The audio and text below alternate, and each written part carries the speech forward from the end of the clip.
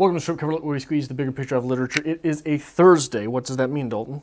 It's variety hour. It is variety hour. Hour. It's the first variety hour we've had in a very long time. I don't even know the numbers anymore, so I'm just going to say this is variety hour. This is variety hour number one. Number We're gonna reboot. A fresh start. Fresh start. And if you're not familiar with variety hour, because apparently it's been missing for a while, I don't think we talk of anything structured here.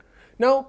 This is laid back. This is Adrian and Dalton sitting, Laid back. complaining about life, discussing what's going on. With our minds on our money and our money on our minds. I love that song. Thank you very much. That is one of my weaknesses in life, is that song. Thank you. We should have gin and juice on. They play it. There's a station in Kansas City where they play it at like 12:40 every night. Okay. You only know this when you work overnights. There is a remix of it because we live in the Midwest, where it is a country remix of Gin and Juice. Really? It is the worst thing I've ever heard in my life. It kills me as a person anytime I have to sit through it. Yeah. Anyway. Is there anything you wanted to talk about? What should we talk about? Well, first off, don't think you're going to barge back onto the set after a year and a half and present topics. I kind of figured this was where this was going. Yeah. We've got things Adrian wants to talk about. Okay. You got to take the back seat. All right. First off, the seating arrangement. I think it looks nice. That was your old side. That was the side you used to sit on. Yeah. How come you get to sit there still? Don't you? It's like when you go to a restaurant and the bathrooms are set up. Yeah. Yeah. I'm just saying, because this is my good side. Is that your good side? It's all right, though. This is my better side. Do you know how they say bathrooms are always set up in a restaurant? No. Men go to the left because women are always on the right.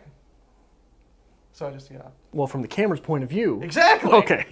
We set it up right. What? So, you were my tech guy. Okay. You know that. Adrian Ford has editing skills, ladies and gentlemen. You've been gone for a year. I've got some questions for you. Lay it on me. Been saving these. The circle thing on Instagram. There's a circle on Instagram? The circle thing on Instagram. What is that? So you can click on people's faces up at the top. Okay. There's circles that have people's faces, and you click on them, and there's like a special link to a special privileged, so you post the pictures on Instagram, right? Okay. The ones that you press their faces up on the circles are not the ones that come up on your feed. I am not versed well with Instagram. I don't Instagram on my own personal accord, so I don't know. For once, you may be more versed in this than I am, because you know what it is. You know the circle things. I feel like I need to pull out my phone real quick. When you and, pull look up the Instagram. application, there's so you've got your feed, right? Okay. You've got all the people's pictures. All right. Up at the top, there's little icons of the people you follow. Is it like a link to their feed, or is that like their profile picture? Or? I think it's their profile picture, but Okay. you touch it, and it is a temporary type photo. Okay. Maybe it's like a 24-hour feed thing. Like you can add this to your story. That comes from Snapchat, where for 24 hours this is part of your story, so you can click it, and that's what we got for this 24 hours, but it'll change. Is that maybe what it is? I don't know what you're talking about. What is a Snapchat? We're going to get you on the Snapchat sometime. That's going to be a thing. I'm excited for it. Next tech question. So, no, hold on. What I have learned about the little circle dealies Okay. is that apparently those give you a direct link to someone's DMs. Okay. So if creepy old man Adrian slipped into your DMs, he did not know this was what was happening for a very long time on this application. I thought it was like commenting on a status update. I thought that's what it was. Okay. I didn't know, so I apologize. There's a good genre of it's humor on the internet. It's called old people Facebook, and I feel like you're primed for it. I think it is because it's like somebody posts a status. They're like, "Had steak and potatoes for dinner. Uncle Paul's dead." That's it. I think it's right up your alley, man. That is Adrian Fort. What else you got for me? So along those lines, I shut down my Facebook. Okay. I did this before the Facebook craze. Okay. I just want to say this is an internet fad that I was ahead the curve of. Adrian started the fad. Look at you. I'm not going to go that far. I'm not going to get into the fine details of Facebook and all that, but I still have a Facebook because Yeah. Oh yeah. I shut it down. Here's why I shut it down, actually. I hadn't updated my status in like 8 months. Okay. You haven't updated your profile picture in like 6 years. Like, there's a very masculine fit Adrian Fort with a good jawline and a tan. You can kiss an ass, but also they started emailing me. Okay. Saying you haven't updated your status. You haven't updated your status. We need to know more about you, Adrian. So I was like, okay, I'm going to delete this. Okay. I'm not dealing with this. This all goes back, like, I tried to get Adrian into a fantasy football league of mine once, and in 24 hours, I put him in the group chat.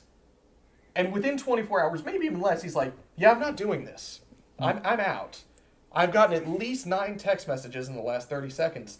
I'm out. It wasn't even, I think it was like 6 in a day and a half. And I was like, can't do it. Nope, Can't do it. Cannot It's too handle much. This is too much interaction. But anyway, after you shut down your Facebook, and I bet this is not the case anymore because this is prevalent now, shutting down your Facebook. You shut down your Facebook, and Facebook sends you an email saying something along the lines of you have to log in to shut down your Facebook. Okay.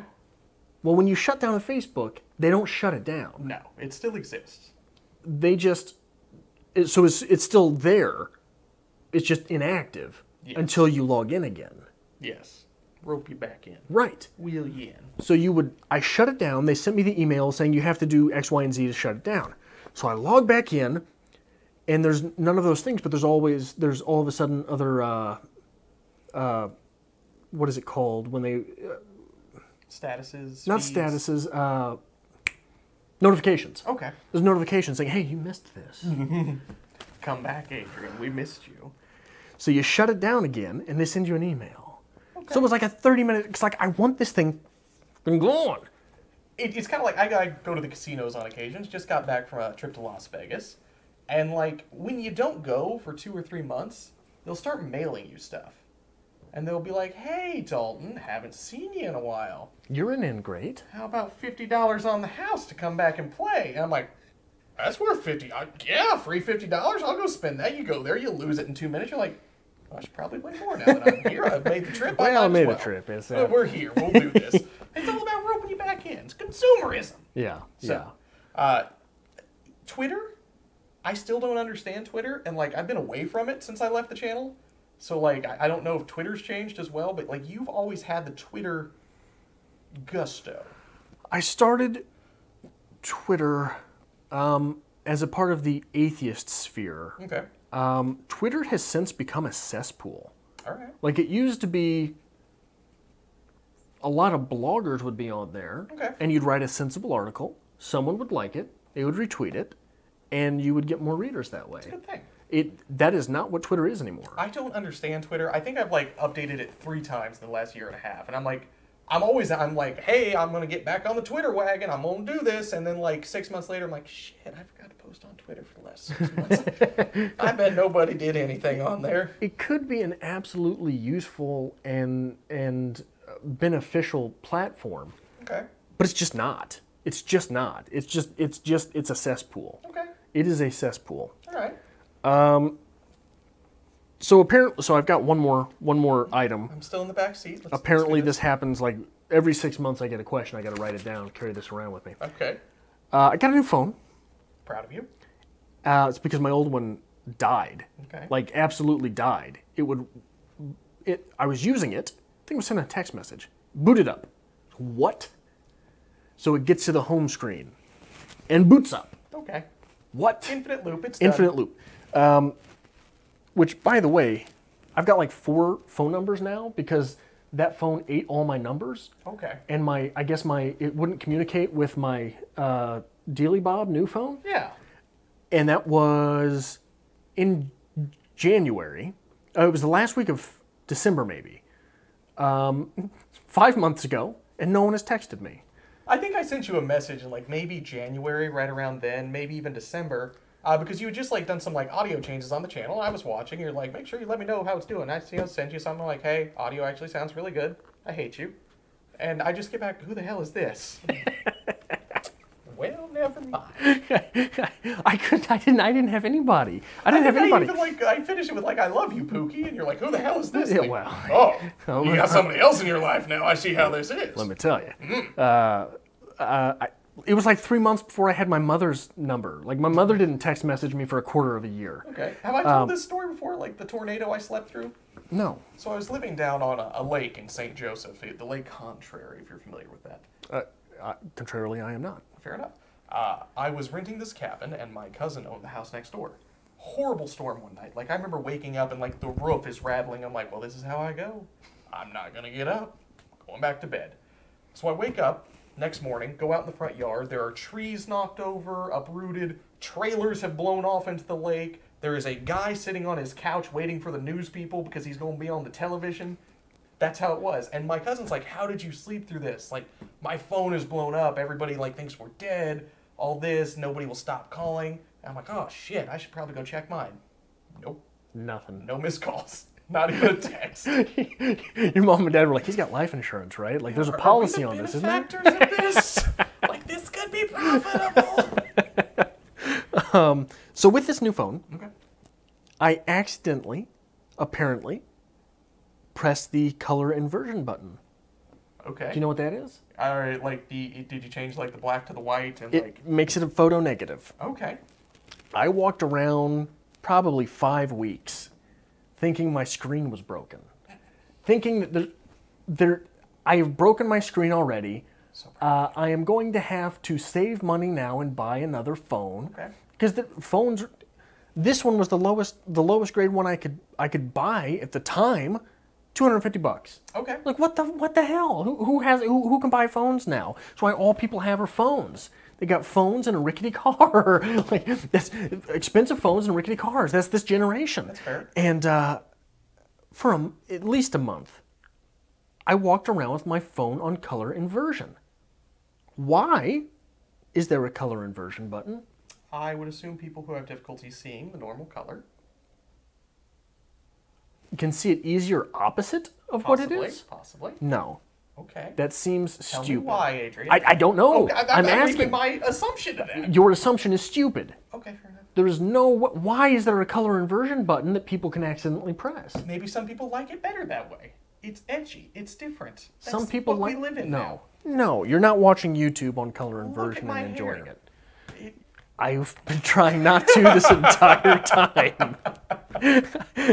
So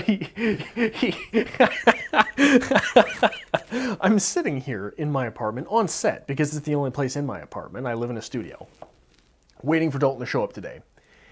And I hear what sounds like show tunes It was show tunes. being blasted. And I'm like, well, there's Dalton. So I step outside and I'm looking down at Dalton getting out of his car, and I'm already shaking my head. And Dalton steps out of his car, and he's parked right next to an SUV-type vehicle. And he stands up tall and proud, looking directly into the windows of that SUV-type vehicle. Like this, like this, like this. He primps the hair, he pulls some back, he poofs it. I swear to God. He poofs like a clown nose. He poofs it. And then he nods his head and looks directly at me as if he knew I was there. No shame. None whatsoever. Zero shame. None whatsoever. Shows up to the theme of show tunes, prims his poof, and then he looks up at me with a Some people have like a good audio system in their car. I've always wanted to get one with like really thumping bass and play nothing but like 1950s show tunes. Like just roll up to some good old show tunes. You almost have to. I think I have to. Like I really want to go like downtown Kansas City and just start blasting Guys and Dolls and just see what happens. Well, in downtown Kansas City, no one will bat an eye. This is true. This is fair. There's like a 3-block radius downtown where you can do anything. I worked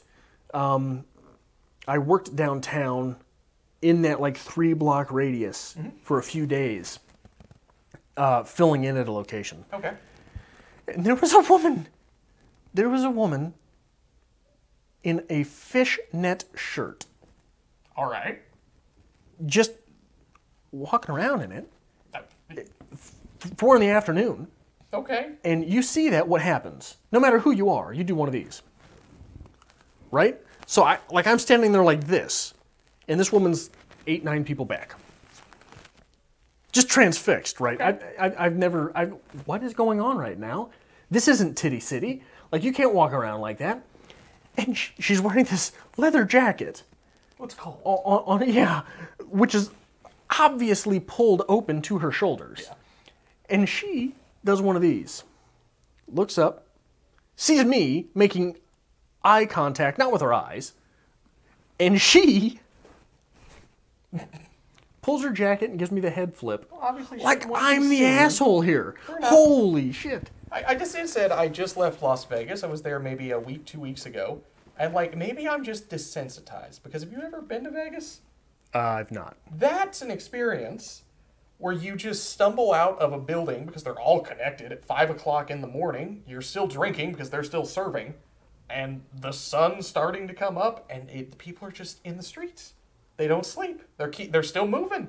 You might see somebody passed out on the street. It's fine. They'll wake up. Just push them over. It's not a city for me. That was a rough week. I don't need that ever again. So I'm probably going in a couple months. Yeah, that's because you are a victim of your own vices. I am. I love my vices. I like this hair. I'm so proud of myself because, like, I still work the same place I used to work, and they still have a very conservative dress code. Beard has to be a 1/2 inch neatly trimmed. Done. Hair's supposed to be military style. Done. Yeah. I've got this. I'm proud of myself. I take the beads out when I go to work, at least, so, like, that's something. Hide it under a hat? I do. Okay. I put on a stocking cap, which, like, is out to here at this point. And, like, everybody's like, what's under that? I'm like, nothing. Don't worry about it. It's fine. Yeah, it'll be all right. All right, so what have you been doing, Adrian? I've been away for a while. Where has Adrian been? I haven't moved. What do you mean? Fair enough. Like, at one point in time, I'm in your apartment, and we're taking a break from filming, and I, like, nonchalantly reach where there should be a lighter. And I'm On like, the window ledge.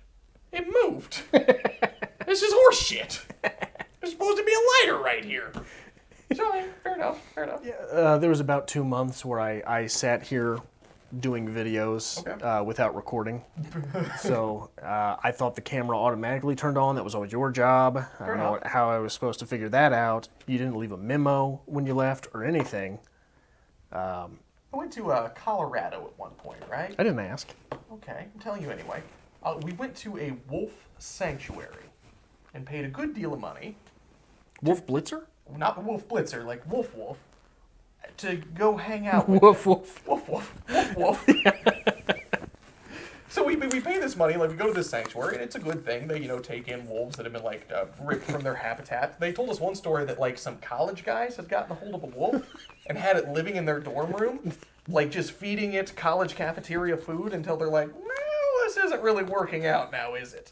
Full-blood wolf in the dorm. And, these people had taken it in and given it a home. But, yeah, like, I went and did that. It was a fun experience, but, like, it is completely unnerving when you pay someone money and they're like, okay, go in the cage now with the giant live animal. And I'm like, so you got, like, anything to protect me here? If, like, he decides that, like, he doesn't want the mouse that I'm giving him, he just wants me? They're like, well, we have this, it's a bitter agent. It's like lemon juice. We just kind of spray him with it. So if the animal which could kill me gets mad and sees me as a delicious snack, I'm going to spray it in the eyes with lemon juice. Because that feels great. Just to anger the thing. Yes. Like, that sound, from everything I know about wolves, and obviously not much, I'm not a wolf scholar, wolves are one of those animals that at any point could just decide, yeah, I'm a wild animal. Yeah. What am I doing here? So you look delicious. They take us in this area and they, sit us down. And they're like, you need to remain seated, And, like, they're very adamant about this. But at one point, one of the wolves kind of just, like, runs off and starts howling, which starts the chorus. And, like, the trainers come over and they're like, you need to stay where you are. I'm like, this is how I go. This is how I go. It's like the gray. I literally just paid someone to kill me. This is what this is. And see, it's not even like it's not even like most wild animals, where all I have to do to escape is break your ankle. Oh, no. No, there's lots of them. Yeah, well, we were in a large area, and I think there were 4 full-grown adult wolves in there. Myself, my significant other, and a very tiny trainer, who I don't think she could have done anything to help us except spray the wolf with bittering agent. Ooh. And wolves, wolves are terrifying because, there's the science done on them is much less impressive than the personal stories you hear about people who've been cornered by wolves. True. Like people who accidentally wander into wolf dens. Yeah. They tell you the stories of what happened. There was, I happened to catch one on a Joe Rogan podcast. Two hunters had shot an elk, I believe it was. Okay. And they wounded it, didn't kill it. They were going in for the kill because that's what ethical hunters do. And 2 wolves found it before they did. And I think they got chased off by the wolves, ended up in the wolves' den. Oh. At which point they heard the alpha male. Basically what they say is they heard the alpha male sending in troops 2 by 2.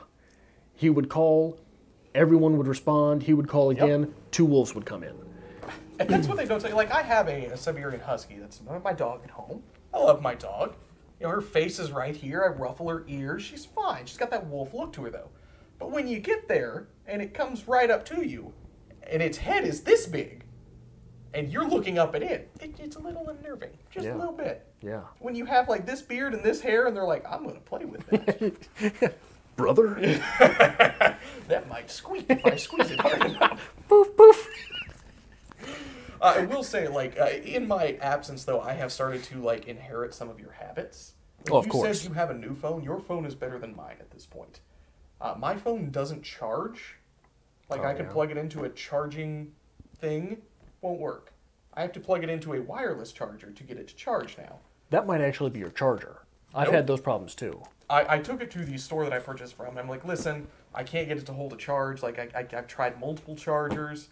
They tried at the store, and they're like, yeah, that charging port's damaged. You're going to need a new phone. I'm like, okay, I have insurance on this phone. I've been paying on it for 2 years, this insurance towards it. Let's give me that new phone that you promised me if anything happened to this phone. Like, yeah, that's going to be $400. I'm like, okay, so we're going to cancel this insurance plan now because that's worthless to me. Appreciate it. How much is a new phone going to cost me? I'm like, well, probably $600. I'm like, all right, so I'm not going to have a phone. So I'm racking my brain how I can get around charging my phone without a charging port. Wireless charge. I'm like, maybe that'll work. So I'm like, would this work? And the guy's like, absolutely not. That will not work at all. Your phone's ruined. So I spent $20, took it home, it worked just fine. Yeah. I did go back to the store later and waved it around look what I did without your help. I'm a big, strong man who can do things on my own. But my phone has maybe 4 hours battery life. I can't charge it traditionally. Yeah. It is death's doorstep, and I don't care. Are you able to open it? Open it? No. Yeah. No? Okay. Because I was going to say there's battery shops where you can buy a battery for your phone. I've done that before. I've also had a phone that would only charge in my truck. Yeah. The screen's cracked, and I'm just at a point in my life now where I'm good for an upgrade anytime. I could get the new top of the line phone for $70, and I'm just maybe next month. Yeah.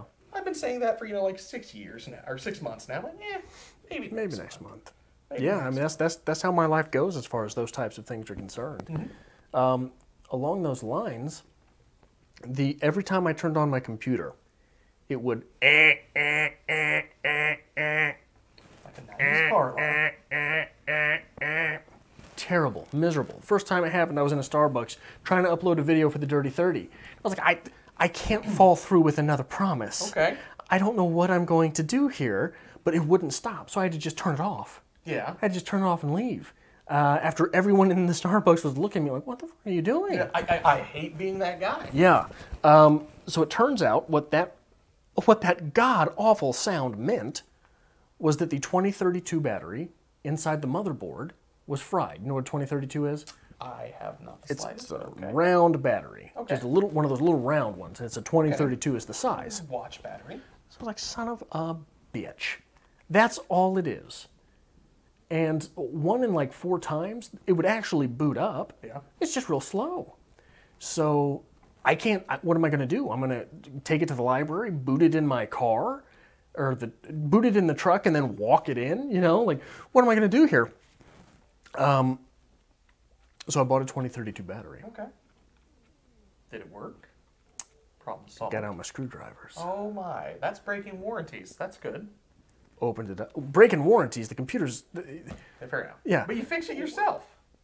Papa's got a brand new bag of tricks. Hey, look at this. We're making progress. Let me tell you the hardest part. So first off, to do it, you have to take off the back, take off the bottom, right?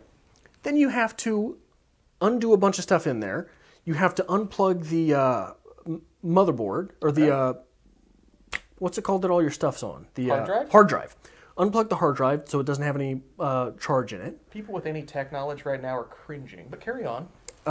No, I got it done, baby. I'm proud of you. So Look at that. what you have to do then, after you do all that, you have to flip it back over, take out the keyboard, Okay. undo some screws otherwise, because they do it so you can't do anything to your computer yourself. Yeah. That's You the have point. to know. I had a laptop once, and like for some reason the internet stopped working on it. I couldn't connect to the internet at all, no matter where I was. You had a little card in there that was wrong, right? No. No? And like finally I got to the point I had to take it to a shop. I'm like, listen, I don't know. I've tried everything. I can't get this to connect to the internet. And he kind of just looks at it and he turns it over side and he flicks a switch. He's like, there you go. Right on the side, like the corner, was a networking button where you could turn off your network or turn on your network. So I put it in my bag and turned it off. And like I played with it for months trying to figure this out. I'm troubleshooting things on my phone. That's all it was. Just flick the switch. Really? Yeah. Didn't fix it myself. Tell you that much right now. I have to go to the store and have somebody pay somebody to do it. Wow. Yeah, that's my life. in a YouTube is a nutshell. great tool for that. I'm terrible at fixing anything. It's always bad. Yeah. Always bad. You got anything else? No, I'm good. You're That's all that's happened in a year and a half. Yeah, that's it. That's it. I grew fixed a my computer. hair out. I went and lived with the wolves for a while. You fixed a computer. Nothing else has changed. That's fair. Yeah. Anyway, if you like this kind of thing, make sure you hit the like button. Subscribe if you have not. Variety Hour needs a like. We haven't had Variety Hour in a hot minute. Yeah. Like, if nothing else, for Dalton's return. Not for the fact of Dalton, but for the fact that you will see him get demeaned once a video, at least, for the rest of his life.